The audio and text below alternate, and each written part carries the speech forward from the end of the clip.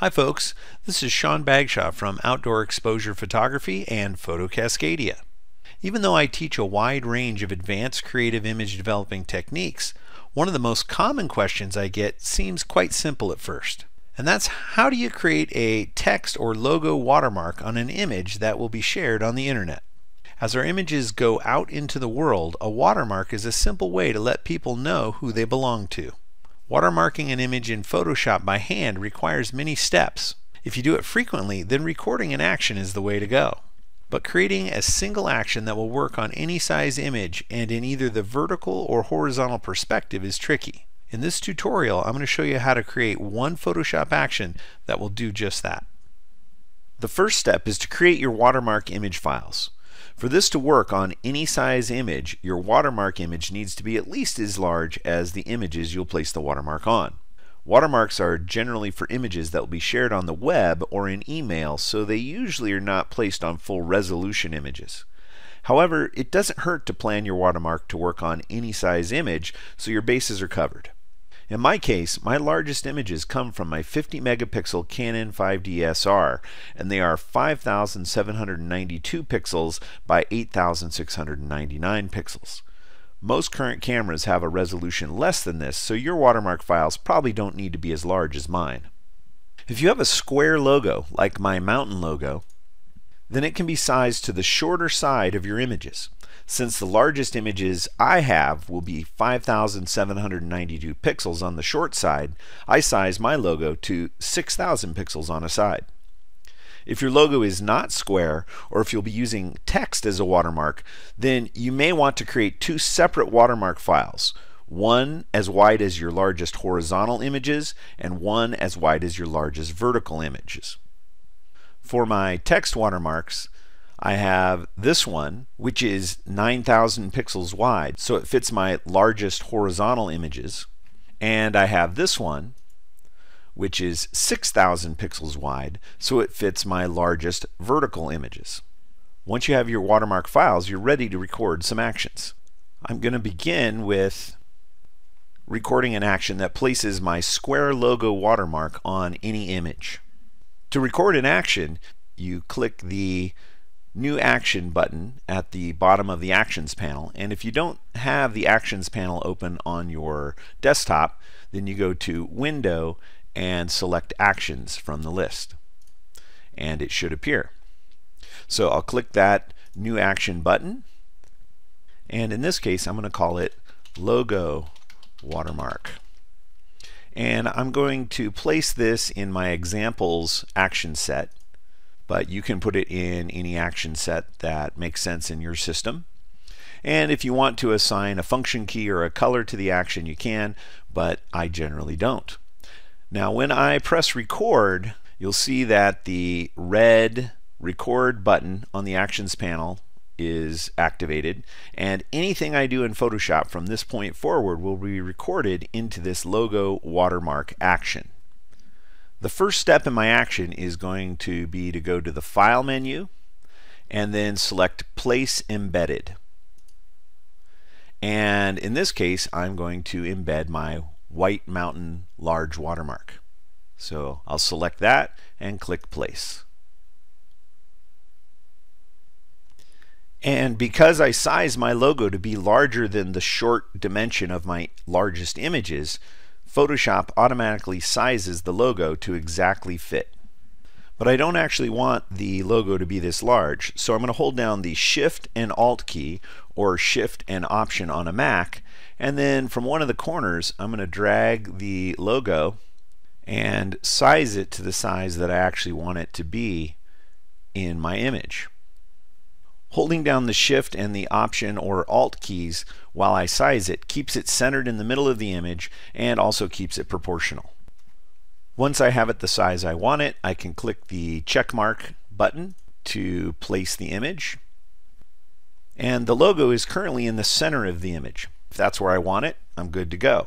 If that's not where I want it, the next thing I'll do is pick the Move tool from the toolbar, and then I will Control or Command A to select all, and then I can use the alignment buttons up here in the Move tool to tell Photoshop where to align the logo to.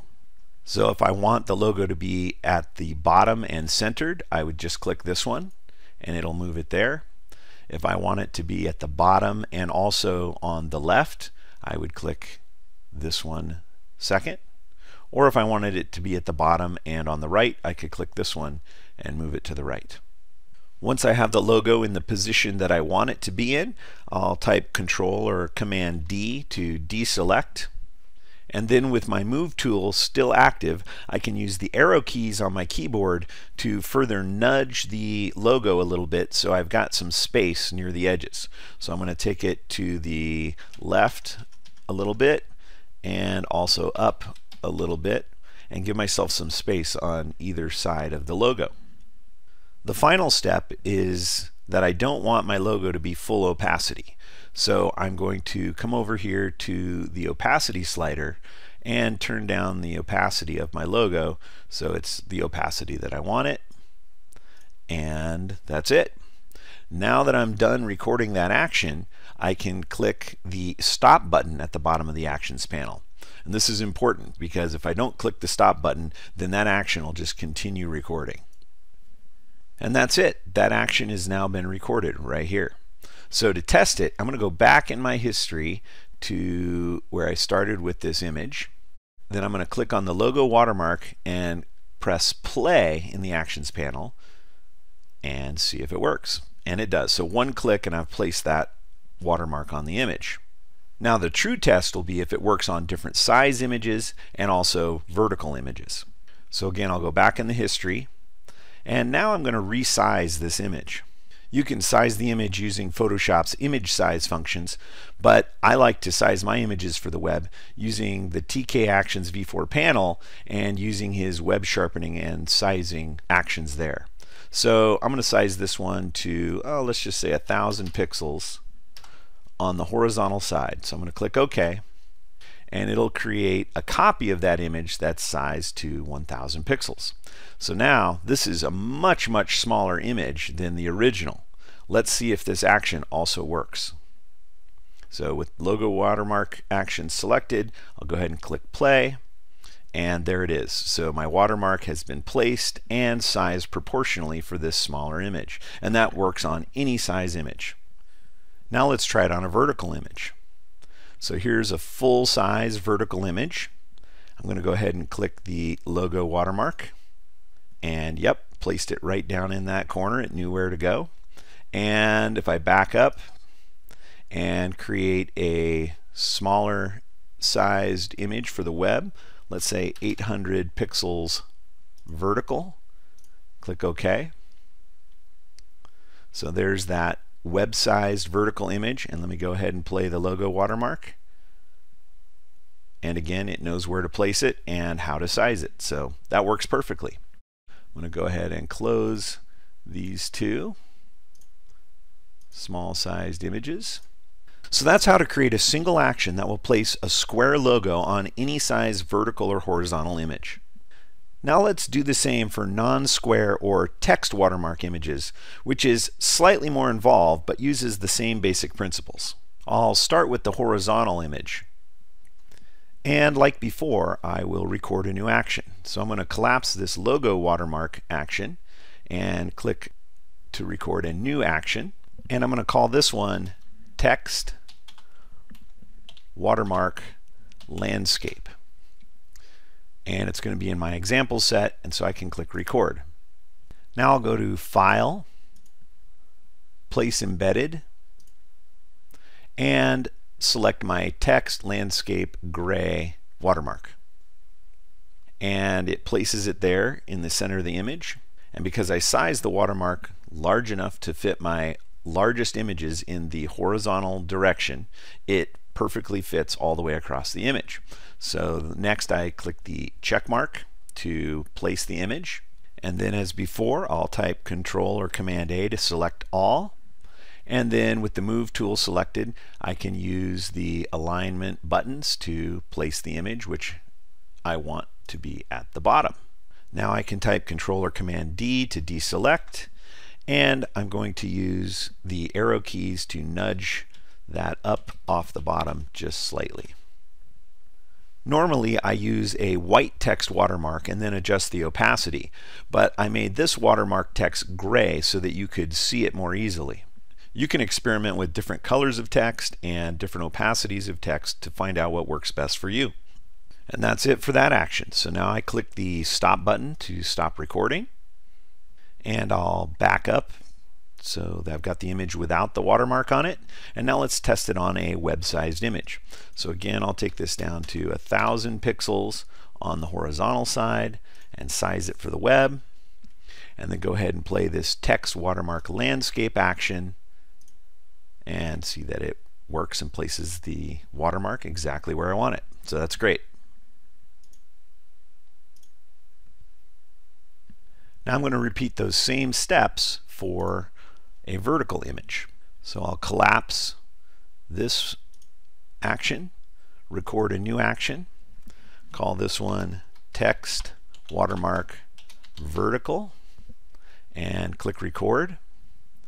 Then go to File, Place Embedded, and this one I'm going to do my text vertical gray watermark and place it, and Control or Command A to select all, move it to the bottom, Control or Command D to deselect, use the arrow key to move it up off the bottom a little bit, and then click stop to stop recording.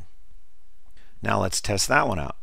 So I'll collapse that action and go back in the history to where the image doesn't have a watermark on it and size it 800 pixels vertical. Click OK. There's my sized image.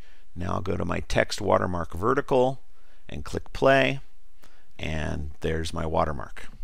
So everything looks like it's working great. But now I have two separate actions for my text watermark, and I said I'd be able to have just one action to do it on any image, just like I did with the square logo. To make this possible, we need to record a very simple third action. And here's how that goes. Record a new action, call this one text watermark, and click record. And then in the Actions panel drop-down menu, I'm going to select Insert Conditional. And in this conditional action, if the document is landscape, I am then going to play the action text watermark landscape. Otherwise, if it's not landscape, I'm going to play the action text watermark vertical and say OK, and then click the stop button, because that's all there is to this action. So let's go ahead and close that action, and I'm actually going to move it up so that my text watermark action and my logo watermark action are next to each other. Now with that single action, I should be able to place a text watermark that's correctly proportioned on any size image, and regardless of whether it's vertical or horizontal. So let's try it out. Let's start with this vertical image and play the text watermark, and it works. And let's size it and play it again, and it works. And go back to the horizontal image and play the action, and it works on the full size. And now size it